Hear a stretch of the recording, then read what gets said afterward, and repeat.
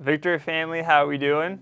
It is day 3 of our fast and it's time to eat some of that fresh bread, so let's get into it. I'd like to open with a poem too. So, Lord, I ask for a fresh revelation of your blood, a sinful people where the only proper correction was a flood. Blind eyes open, revealing your works in a man through your spit in the mud. God, you sent your Son into this world to die, displaying your love. Holy Spirit, fall afresh on me violently like a dove. Your presence is that which my heart desires. Tenderly blow on the flame of my heart, growing into a wildfire. Death, burial, and resurrection. I am a new creation, for in the mirror all I see is your reflection. Dead to sin and alive in Christ. Let this fast be a marking consecration of my life. My King, it is an honor to be your wife. So hopefully that poem blesses you guys. So we'll go ahead and we'll just jump right into our devotional. And this is pretty much going to be setting up just a visualization of us being separated from God, and then we're going to kind of look at the cross and Jesus' death. So let's get into it. Dear beloved, I find myself only a short while after Resurrection Sunday still meditating on the blood Jesus spilt on the cross. His blood. The King of Kings willingly laying down his life to be slain. The bread of his body being broken and the wine of his blood being spilt out into the earth. And victoriously his resurrection. Everyone praise the Lord. As I have been meditating on Jesus and his crucifixion, Holy Spirit has brought me back to the beginning of the Garden of Eden. In Genesis 3:8, and they heard the sound of the Lord God walking in the garden in the cool of the day, and Adam and his wife hid themselves from the presence of the Lord God among the trees of the garden. And Adam and Eve were in the presence of God and walking in communion with him. This was in accordance with God and his original intent for creation, for man to abide in God and God in man. But due to the disobedience of Adam and Eve, they broke the commandment of the Lord. And the repercussion of breaking this commandment was death. And you can read that in Genesis 2:17. Now, not only were Adam and Eve going to die, but God decreed a curse. And God also speaks this in Genesis 3:17 through 20. And now God also spoke that to them before, what would happen if they eat from the tree of knowledge of good and evil, that if they ate from that fruit in disobedience, that they would die. And that kind of plays into the curse that the Lord spoke there. So just a quick recap. God bursts creation and it is good. And we see that in Genesis 1:31. God gives man dominion over the earth to subdue it, and he blesses them to do so in Genesis 1:28 through 29. And then Adam and Eve break God's commandment, and then God issues a curse in response to Adam and Eve's disobedience. And that's in Genesis 3:17 through 20. And this is also kind of an interesting foreshadow of Deuteronomy 28, where the Lord talks about a lot of the blessings and the curses if they follow the Lord and enter into a covenant with him. So that's pretty interesting. So now let's get to the meat and potatoes. I know we're probably pretty hungry, but let's eat this bread and let's let the Lord nourish us in our spirit. In Genesis 3:21, also for Adam and his wife, the Lord God made tunics of skin and clothed them. And I find this pretty interesting because God just cursed the serpent. He told Adam and Eve that will be in effect because of their disobedience. He cursed the ground and told them that they will now die. And I believe that we can make an inference here that God sacrificed an animal to make these tunics of skin for Adam and Eve. And when I read this, my initial reaction was that God was covering their sins through the sacrifice and bloodshed of the animal he took the skins from, which is kind of a prophetic example of Jesus' life to come. But let us look at the verse in Hebrews. And this is Hebrews 10, chapter 4. For it is not possible that the blood of bulls and goats could take away sins. You see, it was not that God clothed them in animal skin to take away their sins, but to seal that which God spoke in regard to the curse. And this was also a prophetic picture of Jesus, whom was and did come to die.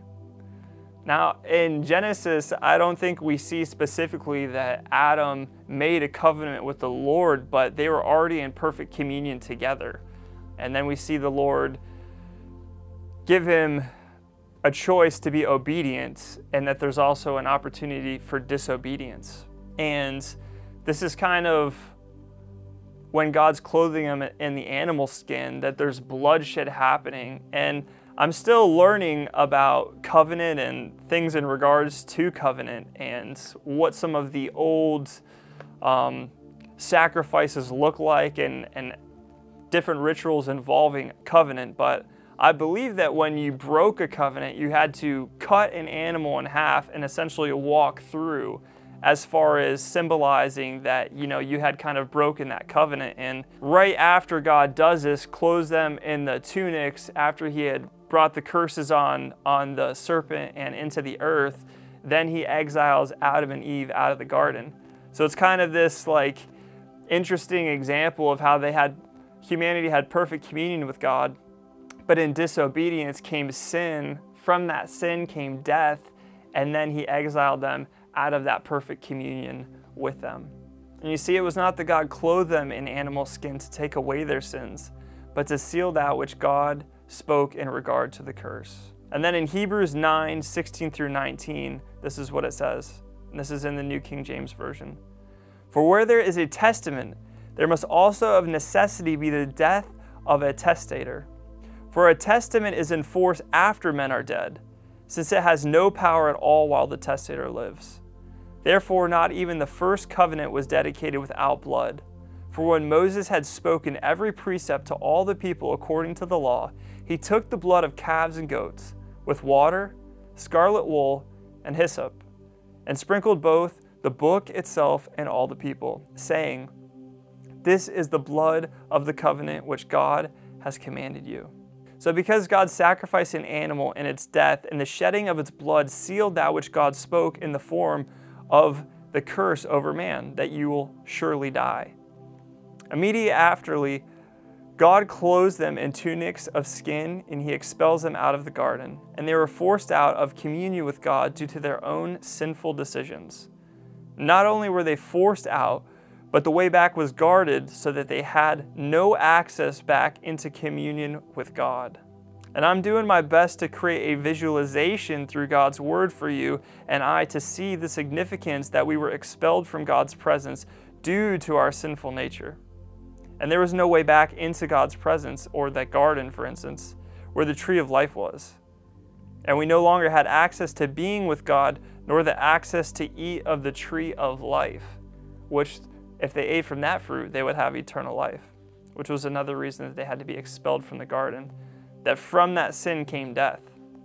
And they had lost access to not only communion with God, but the ability of eternal life through eating of that fruit that came from the tree of life. So let's look at the power of the blood of Jesus. And I love this. And this is Jeremiah 31, verse 31 through 34. And this is God that says this. It says, Behold, the days are coming, says the Lord, when I will make a new covenant with the house of Israel and with the house of Judah, not according to the covenant that I made with their fathers in the day that I took them by the hand to lead them out of the land of Egypt, my covenant which they broke, though I was a husband to them, says the Lord. But this is the covenant that I will make with the house of Israel after those days, says the Lord. I will put my law in their minds and write it on their hearts, and I will be their God, and they shall be my people. No more shall every man teach his neighbor, and every man his brother, saying, Know the Lord, for they all shall know me, from the least of them to the greatest of them, says the Lord. For I will forgive their iniquity, and their sin I will remember no more. And through Jeremiah, God spoke of a new covenant that would come to fruition, where our iniquities would be forgiven, and our sins would be remembered no more. Hallelujah. This covenant was not sealed by the blood of animals, but by the blood of Jesus. And by Jesus dying on the cross, his blood was spilt, sealing the covenant into existence. And that's pretty interesting because God speaks that through the prophet of Jeremiah, this new covenant. But we didn't see that new covenant come to fruition until Jesus came. And what's interesting is that what we read about in Hebrews earlier about that testator having to die. So when they're talking about a will or they're talking about a covenant, once they speak that and then that death happens, that becomes basically a legal document or legislation. So God speaks through Jeremiah talking about this new covenant, but he still has to die for that to come into effect. So God comes to earth in the form of man as Jesus, the Son of God. And what does he do? He ends up going to the cross, and he dies on the cross. In that death comes the fruition of this new covenant. And it was by his body being broken and his blood being spilt on the cross that we now can hold on and enter into this new covenant, which is amazing, So Hebrews 9:23 through 26. Therefore, it was necessary that the copies of the things in the heavens should be purified with these, but the heavenly things themselves with better sacrifices than these. For Christ had not entered the holy places made with hands, which are copies of the true, but into heaven itself, now to appear in the presence of God for us. Not that he should offer himself often, as the high priest enters the most holy place every year with blood of another. He then would have had to suffer often since the foundation of the world. But now, once at the end of the ages, he has appeared to put away sin by the sacrifice of himself. Jesus Christ died, and the significance of his resurrection was that he then ascended into the true Holy of Holies in heaven before God. Jesus presented himself as the sacrificed lamb and sprinkled the mercy seat and throne of God with this perfect blood, atoning for our sins once and for all. Let's look at Hebrews 9:16 through 17. We'll focus on Jesus' death here. For where there is a testament, there must also of necessity be the death of the testator. For a testament is in force after men are dead, since it has no power at all while the testator lives. A testament or will does not have any legal authority until after the death of the one who made it. So think of this, when Jesus gave the Sermon on the Mount, Matthew 5 through 7, he laid down the foundation for the legislation of the kingdom of heaven. But when Jesus died, he brought it to full legal authority to everything that he spoke. And the death of Jesus was necessary for the establishment of the new covenant, which is the forgiveness of iniquity and the blotting out of sin. It is eternal life in Christ Jesus our Lord and Savior. By death, burial, and resurrection of our Lord Jesus Christ, he is our life and way back into beautiful communion with our Father who is in heaven. Now, it's awesome that Jesus is our high priest and that he's our mediator of this new covenant. That way was originally guarded when we were exiled out of the Garden of Eden, and it was guarded by a flaming sword and a cherubim. That the tree of life and eternal life was guarded, and there was no way back into that. And it's because Jesus Christ died and is now seated at the right hand of God right now, that he is currently mediating for us right now, and that he's the mediator of the new covenant, and that Jesus says he is the way, the truth, and the life, and that no one can go to the Father except through him. So he is presently our way to the Father. Now we can come into the Holy of Holies, not of one in a natural temple, but of one that is in the heavenlies, where our Lord and Savior is sitting. Praise God.